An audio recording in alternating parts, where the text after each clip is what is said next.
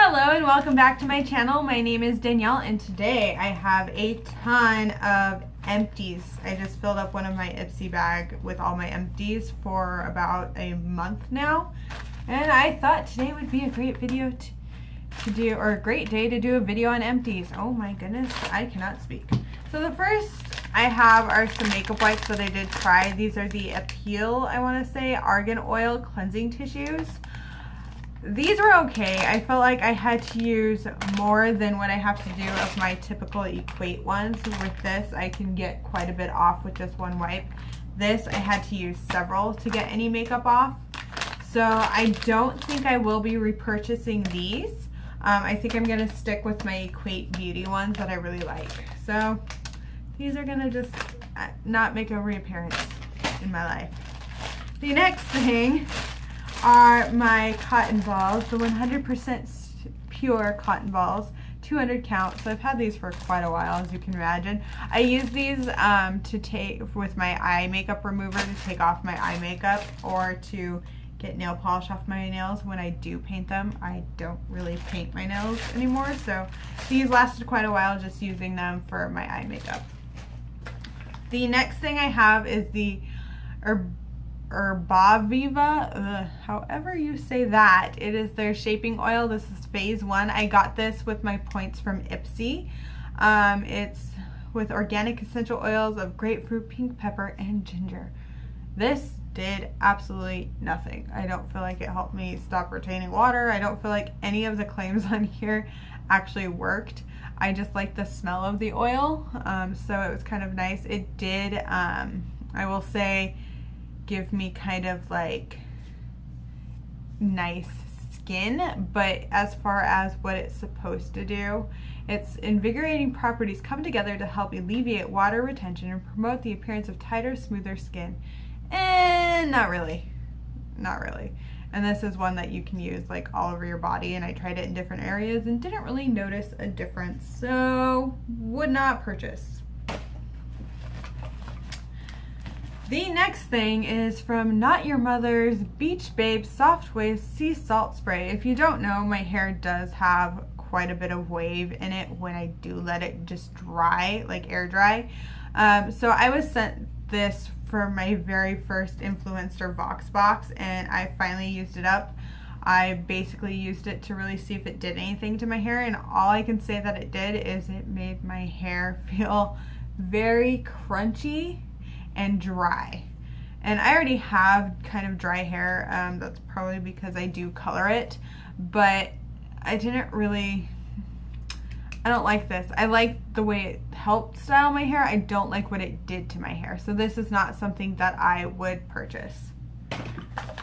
The next thing is Pure Bliss Makeup Setting Spray. This is an organic tea extract kind of spray. I actually really like this one. I was kind of impressed with it, and I will say that it did work pretty well. I don't think it really extended the life of my makeup. I just like the way it made my makeup kind of meld together. But as far as like extending the life, I don't really think most setting sprays do that for me. But I like the way this one felt on my skin, and I would definitely repurchase this. I also got it off of Amazon, just in case you're curious where you can pick it up. The next thing was from my last Sephora play. It's the Bumble and Bumble Don't Blow It for Fine Hair Styler. I just finished using this up today. I use it when I blow dry my hair, and I don't know. I don't really like putting a lot of stuff in my hair because my hair gets greasy quickly. It's dry down here, greasy up here. It's a whole hot mess, my hair is. So I don't really like this because I feel like it made my hair greasy faster, even when I put it not in my roots. So not really something I was impressed with. Next. The next thing is, I reach for this all the time. This is kind of my go-to mascara and has been forever. I think I started using it because my mom was using it while I was in high school. It's the Maybelline Great Lash Big, very black, intense mascara. And I like this. I just used it up, so I mean, there's still stuff in there, but it was time to go. I mean, it looks disgusting. So I will probably be picking up another one of these in the near future just because it is one of my favorite go-to mascaras. Next is the Tarte Guard. This was the moisturizer that I got in my Sephora Play that I used.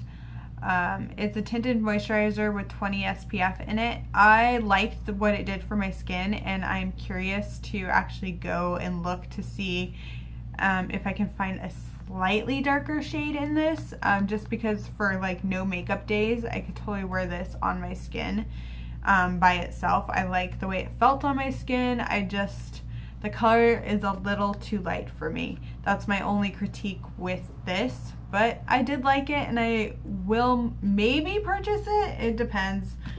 Tarte's pretty expensive, so we'll see. The next thing is the Theory Marula Oil Transforming Hair Serum. I got this in either a Sephora Play or an Ipsy bag, and I really liked it. I really liked to put it on my ends, and it helped keep my hair from being super frizzy. So I am kind of curious to go and see how much this is. I'm sure it is expensive for a full bottle. This little bottle lasted me a month and a half just because I needed very little just to cover my ends. So would purchase this. Yep, I think next I'm going to do a bunch of face masks.